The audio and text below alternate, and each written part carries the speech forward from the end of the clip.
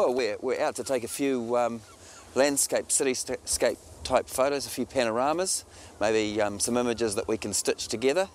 And we've rolled up here to Mount Victoria here in Wellington to find that we've changed our situation somewhat because I've racked on the 500mm lens to take some shots of a building that's caught fire over in the CBD. And looks as though the fire brigade might have that under control now, but we got a few great little shots while there was some flames coming out there. And it just shows with photography you just have to be Johnny on the spot. And that's with anything. It's using the light, using the occasion, using the fact that maybe there's some sort of situation that's going on, like we have with the fire, and being able to adapt quickly. This is a digital SLR, and it's a Nikon D300, and it's has a big long lens on it at the moment, but ordinarily I'd probably have something like an 18 to 250, whereas this is a 150 to 500, and it's image stabilised, and it's a pretty adaptable sort of camera. In fact, it's a hell of a lot of fun. You can do most anything with it. It's not normal that I use a lens this big, other than for my bird photography or for sports or something like that. You know, up here on Mount Vic, generally speaking, I'm using something a hell of a lot smaller and a little bit more mobile, and something that you can handle and hand hold a little bit more effectively too. So this is just a little bit of recording of history, and that's what photography is all about as well: recording history, making sure that the elements of our city and anything that's around gets recorded properly. This is a little shot that we can get down here that's of a boat going across the harbour with lots of lovely specular light there, and I can get in really close with this this lens, and got a few really neat shots.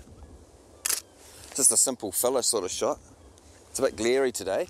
Ordinarily I'd be up here at first light, last light, not so much in the middle of the day when the sun's so high, a bit squinty, but generally I would use my exposure compensation and close down a stop, so I'd underexpose by one f-stop at the very least, if not two, especially when you're shooting into the light.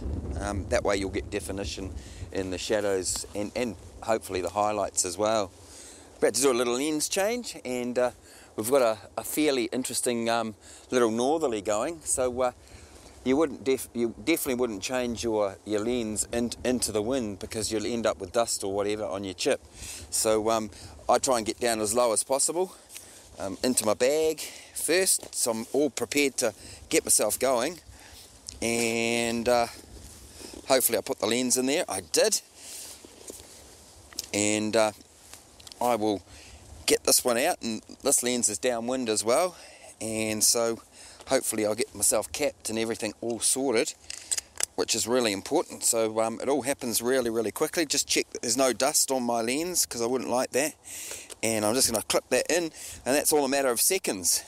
Now what I do then is I go into my menu and I go clean image sensor, because most of the new cameras have these, and I'll go clean now, and I'll go okay, and we're all done. Now some of the cameras have clean image sensor on shutdown or startup. I would tick that button. Now I can set to and take a few little shots of the city with an 18 to 250 Sigma lens, which is my favourite. Yeah. Beautiful fine day. I'm reducing my ISO from 500 ISO, which I had with the big huge tonking lens, down to 200, which will give me better quality, and I can hand hold, and with the smaller lens I'm still able to get a very good depth of field and a good shutter speed to boot, and I'm still underexposing by one stop. That's important because it's very glary out there. And what we'd like to see in this little scene is a boat go straight through the middle here somewhere, because it's a bit bland at the moment. There's no real central point of interest. But looking over there, that would be the area that I would normally take photos in, and that fire certainly buggered it up. Yeah, lots of smoke. and there's not too much way of getting rid of that later. Ordinarily, I wouldn't be shooting at this time of the day, but you can shoot, especially on a blue sky day, but you can shoot some good panoramas if you expose correctly. One of the reasons that I shoot on RAW is that RAW is a file that has all its information on it, and if you expose it correctly, you can bring things back later in your post-production. So we did have a boat going across the middle there a wee tick ago, but I'm still going to go with this without the boat. And this is what I would do. I'd hold the camera vertically. I'd fix myself on a point somewhere out there in the distance, make sure I'm totally in focus, and we've got Mount Kaukau there, and I'd just take a shot there and just move across just a little bit, and a little bit more, and a little bit more, and a little bit more, and a little bit more, and a little bit more, and in each shot there's a little bit of the preceding shot.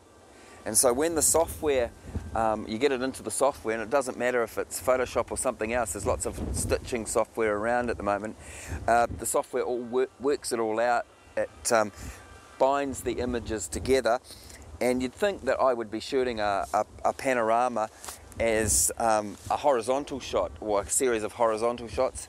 No, I don't do that, because to shoot vertically, first of all you get a bigger file, so you can do more things with it later, and secondly it gives the software a little bit more latitude to choose what it's going to select as your final panorama. And if you can give yourself a little bit more space on the sky and on the lower portion of the image, I think that you'll come out trumps, and you'll have a pretty cool little image.